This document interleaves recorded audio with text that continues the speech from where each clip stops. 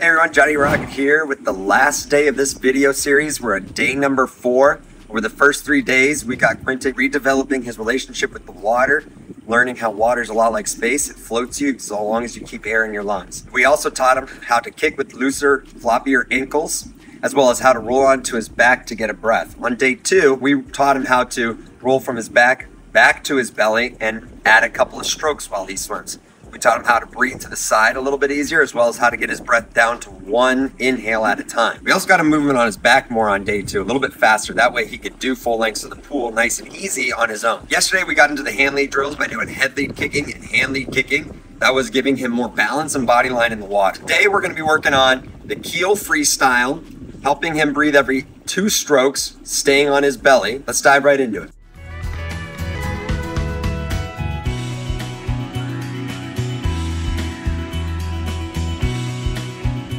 All right, as always, we're gonna start with review. Right now, I've got him practicing his traveling bobs.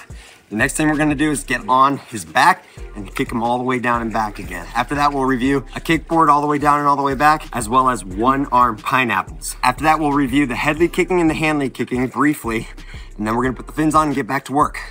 Here we go. Yeah. You don't need your legs on your back as much as you think you do. Good.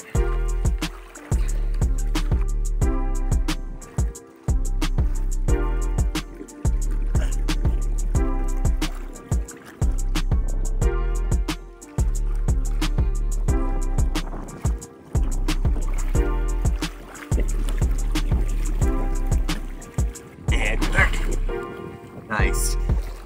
A lot of adults will forget to breathe on this exercise. You'll notice Quentin's doing a good job of controlling his breath, focusing on it, being consistent. When you can keep your heart rate low as you learn new things, you'll find yourself learning them way faster. Whenever that panic sets in, that things don't seem to go well, right? What's causing the panic? Oftentimes, it's the thought or the feeling of drowning, which goes back to not being able to breathe. So when you focus on your breath or control your breath as you swim, you'll have less and less of those moments of panic. You're there, but try rolling over like you did yesterday. Rolling over, grabbing the wall, standing up on your belly. Good job, nice. Okay, now we're gonna review the kickboard. Now I'm only gonna make him review this once, so we'll leave the kickboard at the other end, and on the way back, we're gonna do some head lead kicking. Head lead kick.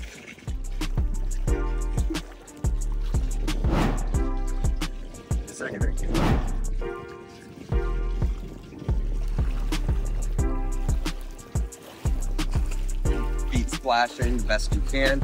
Especially the left foot, so long as it comes up and slaps the water, good enough.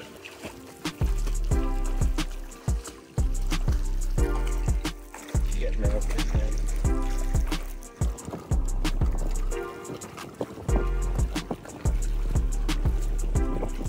So we're gonna leave the kickboard here so that I can get him doing head lead kicking back, rotating onto his back to get a breath today instead of on his belly. Yesterday we were doing this and I told him to start twisting his hips more before he turned his head.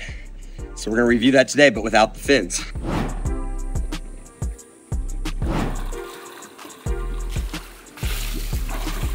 Good. Get the chin up. And we're gonna stay on your back for a while. You're gonna stay on your back for a while because you don't have fins, so you're gonna have to spend more time on your back than you do your belly. You can roll back now whenever you want. Sounds like your breath has calmed down a little bit.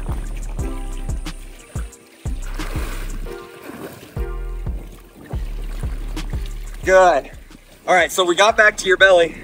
Then once you're on your belly, it's hard to get another rotation back to your back. If you need to pull your arms out in front of you and do like a big old breaststroke pull to get the momentum going, that's okay. Try it. It'll help you get the momentum going a little bit more. Remember, he's trying this today without fins. You wore fins yesterday, so getting back to his back was a lot easier than it is today.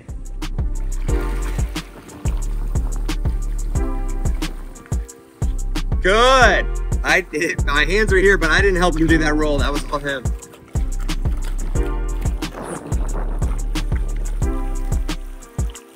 Good. Sounds like you're about ready.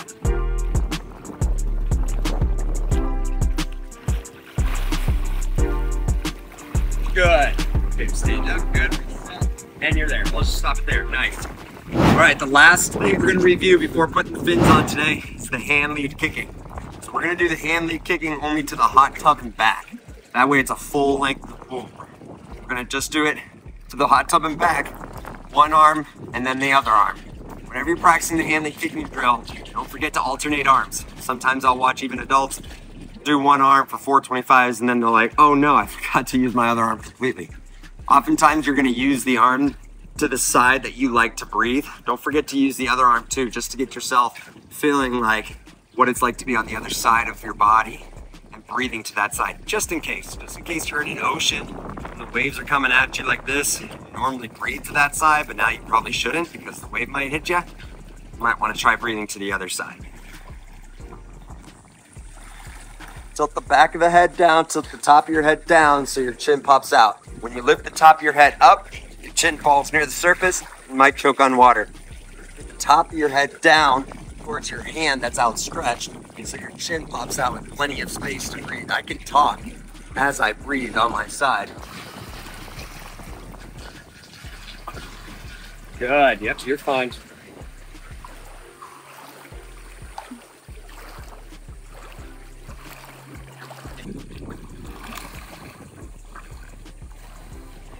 Breathe, breathe, take a few breaths here. Yep, clear everything out. You don't need the top of your head, you just need the bottom of your head. The chin.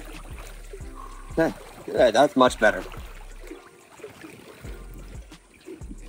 Good, good. There you go. Lay the head down. Yeah, hands up, head down. There you go. Now finish it off with 2 more strokes. Oh, he's going the whole way. We're going the whole way. We're going the whole way. Do it. Lay the head back. Lay the head back. Good.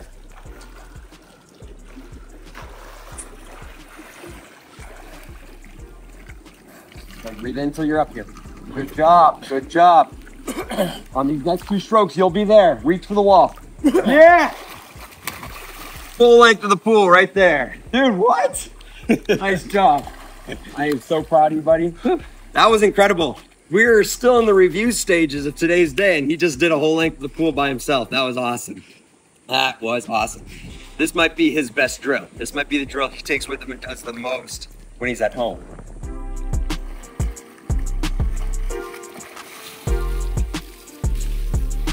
Back. Good.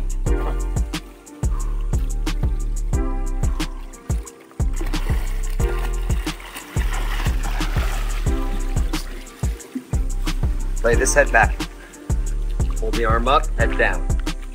Very good. Much lighter. Good job.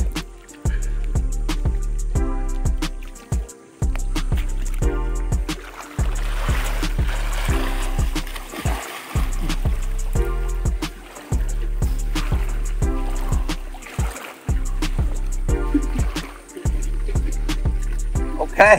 Well, if it's from the lack of practicing it to that side, I was wrong. Might be the lack of practicing to that side, but I was wrong. Your left side is better, or your right side breathing is better. Yeah, the left side. So you'll notice a couple of times there, he switched from breathing every 2 strokes to breathing every 4. And that's why a lot of you adults ask me, why 2? You know, you're thinking 3 or 4 is easier. It's harder on the breath, but it might be easier for you to coordinate the breath. Because sometimes you need a little extra time to keep moving and to think about when that breath is coming, because you're not so comfortable just sticking that arm out there and trying to balance into a new breath. You want more momentum, and you're trying to get yourself higher in the water before you take that breath. That's the only other reason I would be okay with breathing 4s, other than like sprinting workouts and things like that. But by breathing 4s, you might be creating more time between breaths to think about the execution of the breath. That's okay too. You don't have to breathe 2s just because that's the way I'm coaching it. I coach 2s a lot because I want my swimmers constantly breathing, never struggling for air. But if you need to prepare for the breath, and take 3 or 4 strokes between breaths. That drill was a breakthrough moment for Quentin. We're gonna do it 2 more times just to help him ride the train of this success. Then we're gonna get into the keel, as well as the OK drill and the pistol drill today to help give him a feel of the water. Whenever you do those drills, you'll feel like the water is now so grabbable, so tangible. You can hold it and pull it wherever you want. It'll make it feel like you have mittens on your hands. After that, we're gonna put the paddles on his hands so he really feels the benefits of his pull. Watch this.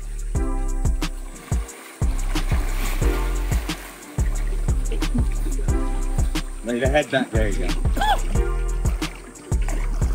Head's rising, lay the head down. Lay this head down for the chin to come out. Lay the head down for the chin to come out. Lay the head down. 2 more strokes and you're there. Nice. The more tired you get while you practice, the more the wrong instincts will kick in. In water, unfortunately, all the wrong instincts kick in if you don't know how to swim. Once you've been taught how to swim, you start to gather more proper instincts. It's not that you're forever doomed in the water with your instincts.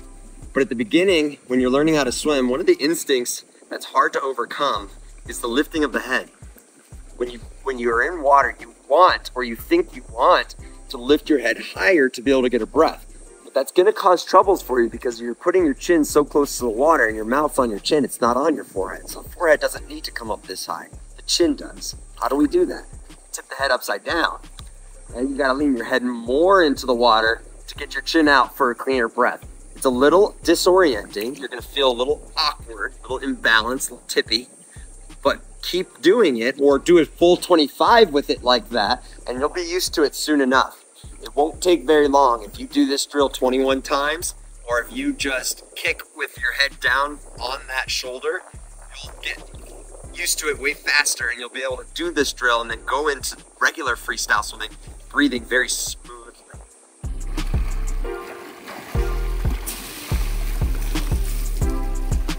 There we go. Wow. There we go. Very nice.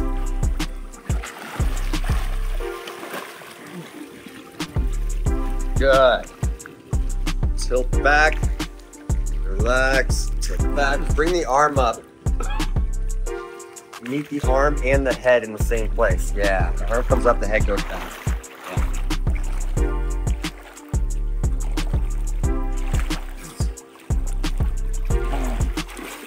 Kick it the rest of the way in. Kick it the rest of the way in. Kick it the rest of the way in. Good. So with the keel, I like the keel because it helps a swimmer develop a smoother relationship with their stroke. It won't necessarily make swimming easier. In fact, for some of you who are already good swimmers, it'll make swimming harder. For others who maybe are still beginners, it might make the stroke easier, it might not.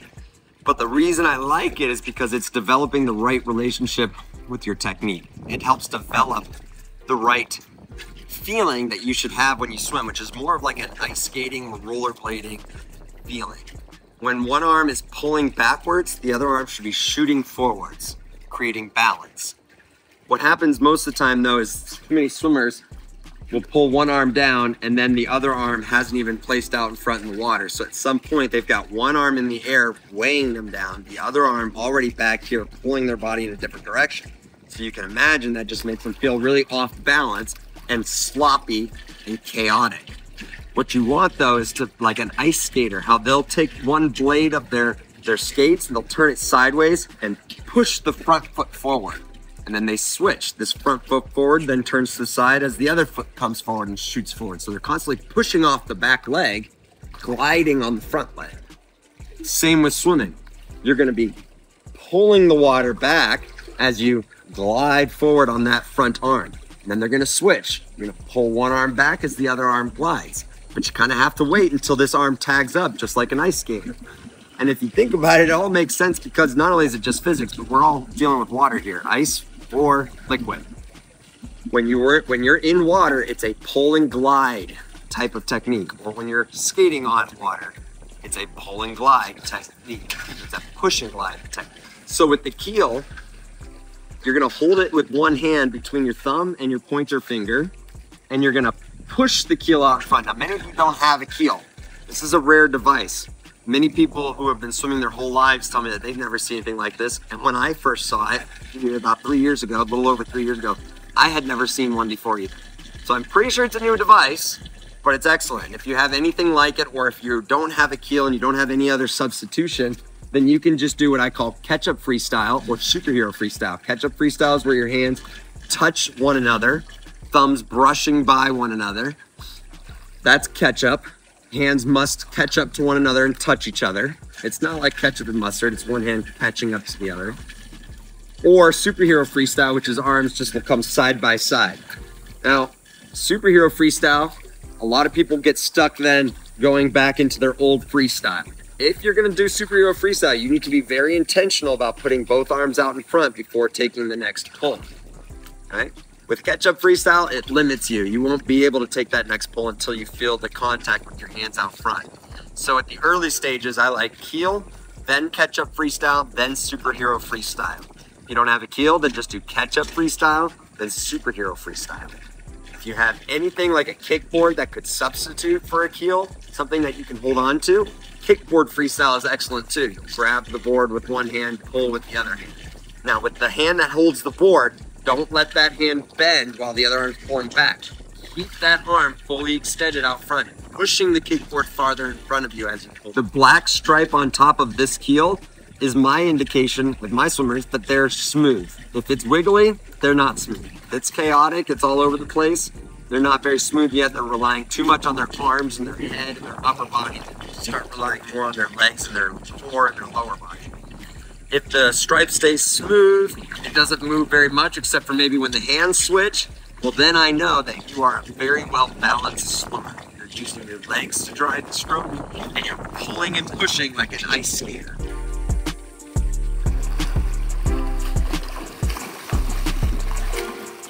Breathe, breathe, breathe. One hand down, head down.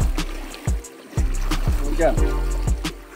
It's different. It's different. It's definitely a different feeling, the keel. Yeah. If you have the faster kick, if you got the fins on, it'll be an easier experience. I'm gonna tell him right now that when he breathes, he needs to accelerate through the breath with his kick.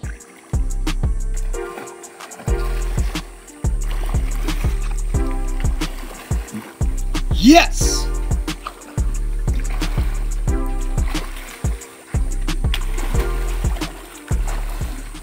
Nice job. Nice job. You got that one breath all on your own. Well done.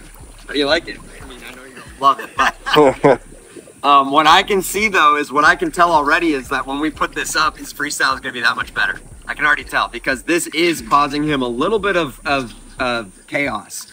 Norm, right before this, when we were swimming those lengths all the way down and back, that aha moment we had, he was not using a keel, and I wasn't prepared for him to do that well yet. Normally, I think that the keel would be helpful for him, but he kind of took a huge leap forward today with those lengths back and forth earlier. So now the keel might feel a little chaotic to him because he had a light bulb moment where things clicked, and now it's like this thing's holding him back. But I'm gonna keep making him use it. In fact, I want him to be able to try to go farther than the hot tub on these next two lengths, because when we put it down, he's gonna feel so free. He's gonna feel like he is the king of his own stroke.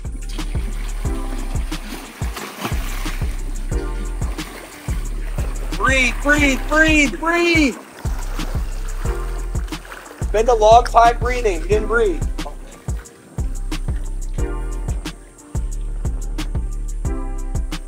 Yeah, nice. Breathe again. Good job, good job. Job. The anticipation of what comes next. He's getting better at anticipating what comes next. Yeah! Let's go! That was incredible. He's getting so much better at being able to anticipate what the next step is. You'll see that as he's taking his breath, he's already thinking about the next stroke. And then while he's taking that stroke, he's already thinking about the next breath. He's anticipating what comes next, and that's what's leading to the success of him being able to do it on his own, is him thinking about the next step.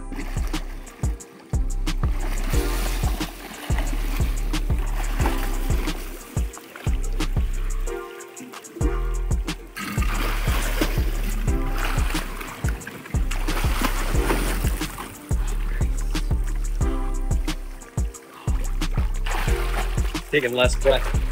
Yeah. We're gonna pull you off this wall. You're gonna kick it. Yeah. Lay the head back. Okay, last stroke. Get it into the wall. Get it into the wall. Yeah. Woo. Finished it even with the tired legs. Good. Good. How was your left? Oh, that left leg, it's the one that's stopping you. Okay. Don't forget, everybody, he's got a numb left leg from the surgeries.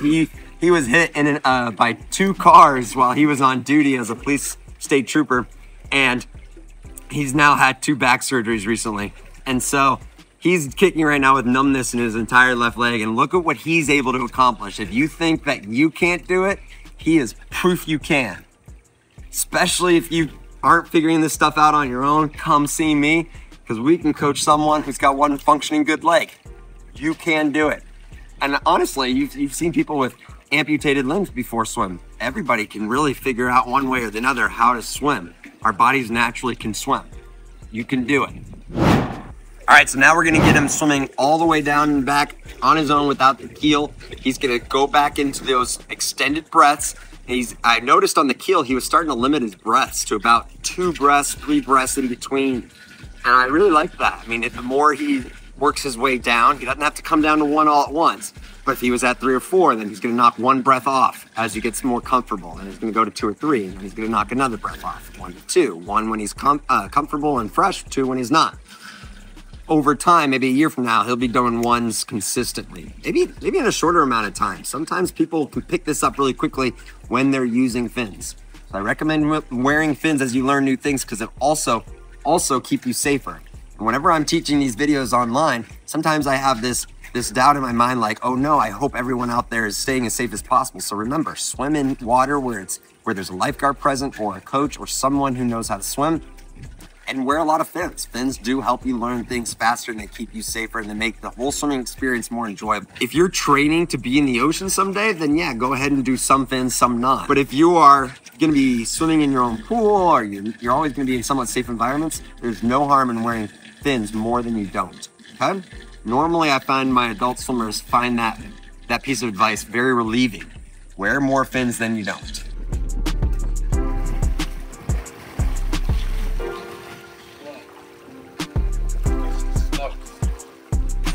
Great.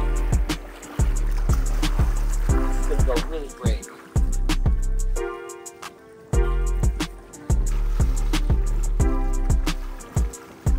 Lay this head back.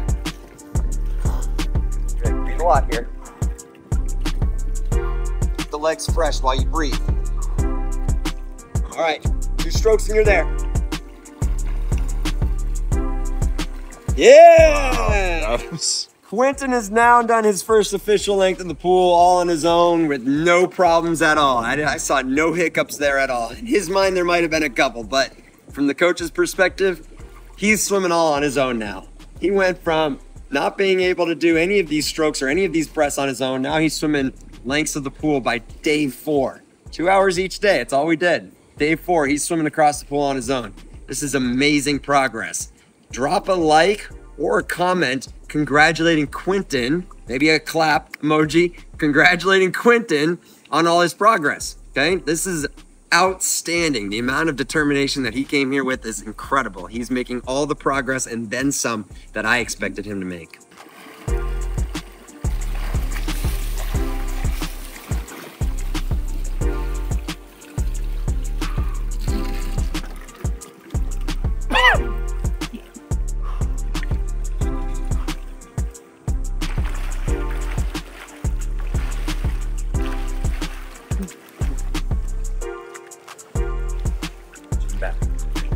Arm up.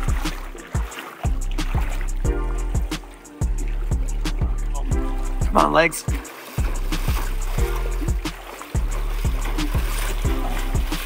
Oh, we got there. Oh, I thought it was solid ways to go. Nice. So now we're going to move into some freestyle pulling drills. Like every stroke in swimming, there are 3 components to the technique: the arms, the legs, and the breath. We've already been over the breath, we've been over the kick. Now we're going to talk about the arms. Now, the pull itself is 3 parts as well. You've got the pull, the catch, this is the pull and the catch. Then you've got the push, and then you have the recovery. Now the recovery part is the part we usually talk the least about because it should just be recovery.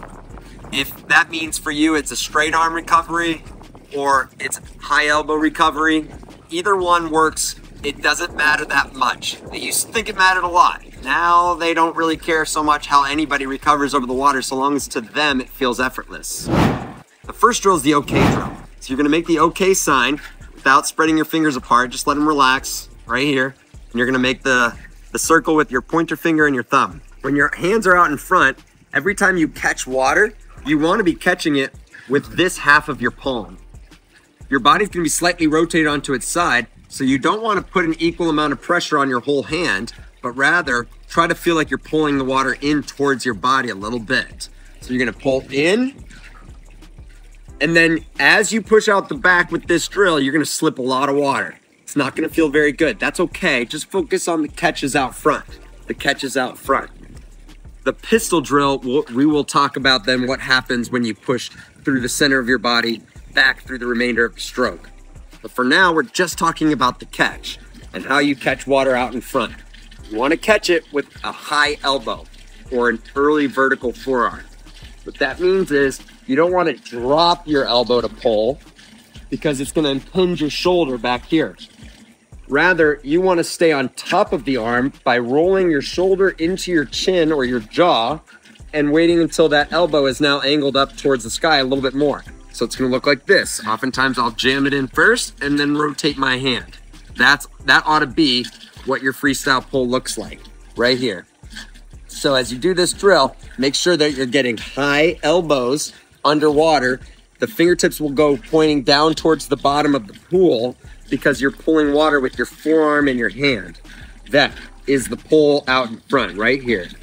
I see, pulling water out in front, and then letting the hands kind of just slip backwards. It doesn't matter right now in this drill what's happening behind. Don't worry about that. Just focus on the pulls out in front. Okay, we're gonna do one drill, one swim. And the reason I always do one drill, one swim, I call these immediate application drills or IA drills. Well, my goal is with an IA drill is to help a swimmer feel the benefit of the drill by doing the drill and then feel the benefit of the drill by swimming. If you do drill after drill after drill after drill and then go swim after swim after swim after swim, it's a little bit harder to correlate the benefit of the drill with your stroke. But when you go drill, swim, you'll start to feel the benefits of the drill perform in your technique.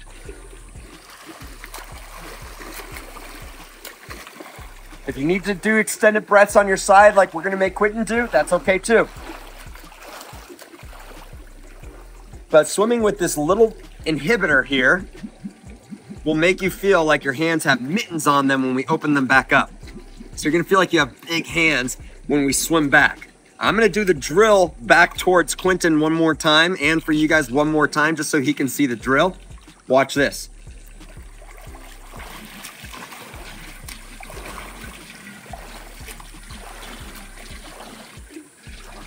The OK drill. Let's see how it goes.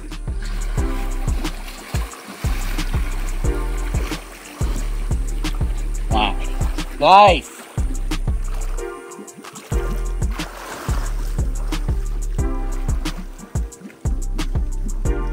Good. Head back, chin up.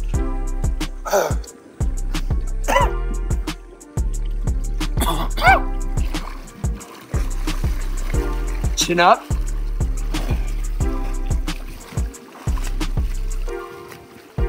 Finish it off. Good. You're gonna notice that that was harder for him than the last thing we did, which was just swimming regularly. This is a drill. So he wanted it to feel easy, but he found out pretty quickly it wasn't. So now we're gonna swim back and he's gonna be like, that's so much easier. That's the point of the drill. Breathe a lot.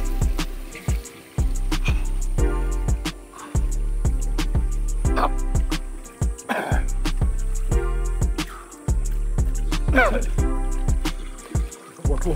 Almost hit the wall. It's okay. You're good. You're good. You're good.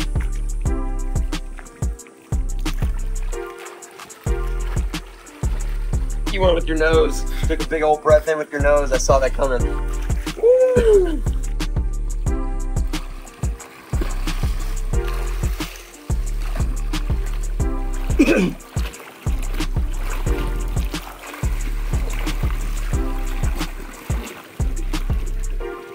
Good. Nice. Good finish. Way to finish that one strong. All right.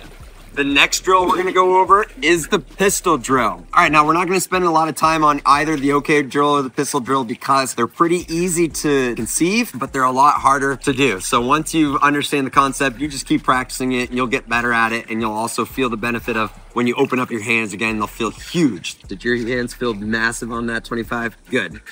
So his hands felt bigger on that 25, which is what we're looking for. Now it's the pistol drill. So the pistol drill, your fingers will be like this. So your thumbs will be tucked into your fingers. And what's happening now is you're gonna slip water out in front because these fingers are down. You're gonna slip the water out in front. But then as you push water back, I want you to flex your wrist. I want you to literally flex your wrist because you're always traveling in the direction of the back of your palm.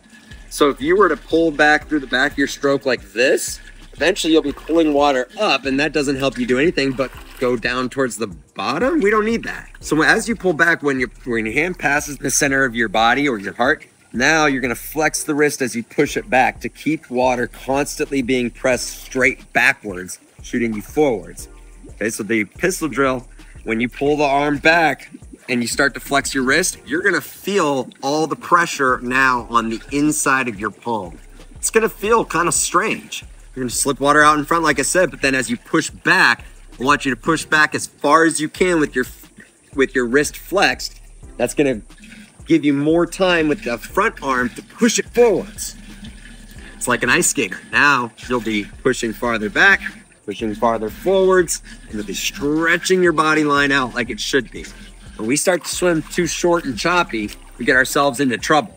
When we stretch out and lengthen each stroke as far as we can, you'll start to feel a lot more balance. Okay, so I'm gonna have you start flexing your wrists with the pistol drill.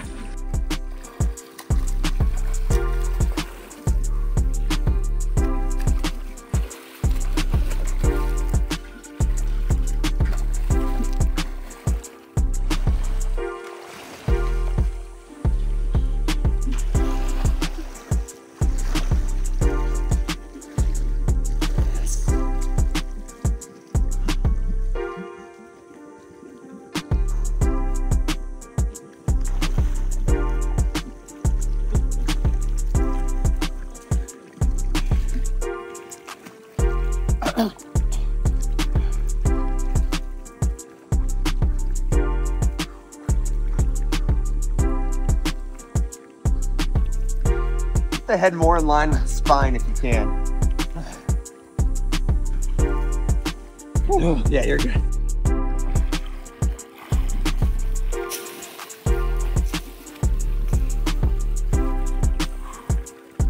Back on your belly soon.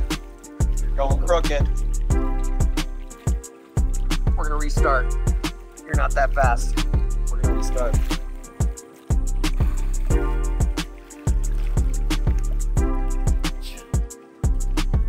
He was like, man, I'm fast. He can change his own course here. Yeah, he changed his own course, no problem. You're almost there, you're almost there. Yeah. Nice. All right, well, Quentin is now swimming all on his own. Yes, it is still with fins, and a lot of you out there commented on that in the Mark video. We're still using fins because he's still learning how to swim. You think by day 4 he was ready for the Olympic team? You're crazy. He is now swimming full lengths in the pool all by himself. First, just want to say thank God for blessing me to be able to come down to Austin to spend some time with Jonny and his team to teach me how to swim better, and most important, just my endurance, my breathing. I'm a whole lot better than what I was before. I was a little fearful of the water, but now I'm more comfortable and swimming long distance. And if you have the opportunity to come down here to Austin, or any way you can get in touch with Jonny and his team, do that and make time. If you don't have time, make time to come down here and learn some lessons. And it's well worth it. It's well worth it. Thank you. Alrighty, that concludes our 4-day series with Quentin. Again, we want to thank him for his service in the National Guard as well as being a state trooper. We hope he has a speedy recovery as he does more swimming in the water and his therapy. You guys watched him go from a complete beginner, even with a tiny fear of water, a little bit of a fear of water, not comfortable in water yet, to now he's swimming full lengths of the pool on his own, breathing to the side, confidently taking strokes, kicking all the way. He gets tired, but he's now got an incredible foundation that we're going to be able to build upon. He's going to do a lot of workouts on his own.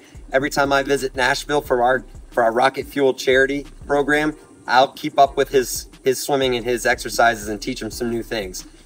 But I want you guys all to try some of the techniques that you saw in these videos and let me know if they worked for you. Send me an email. You can find it on the About page of our YouTube channel or text me right here. We're going to start using our membership pot each month to fund our Rocket Fuel charity, which goes to paying for swim lessons in underserved communities where I travel and we bring in kids who don't know how to swim and can't afford swim lessons, and we teach them how to swim for a week. That said, if you found these videos helpful, splash that like button, subscribe to the channel for free, and consider becoming a member today. Head over to our website to check out the next merch drop and follow us on our other social media platforms like Facebook, Twitter, Instagram, TikTok, Snapchat for other tips and shorter tricks throughout the week. Now go get your pair of goggles, get some fins, and get ready to rock it.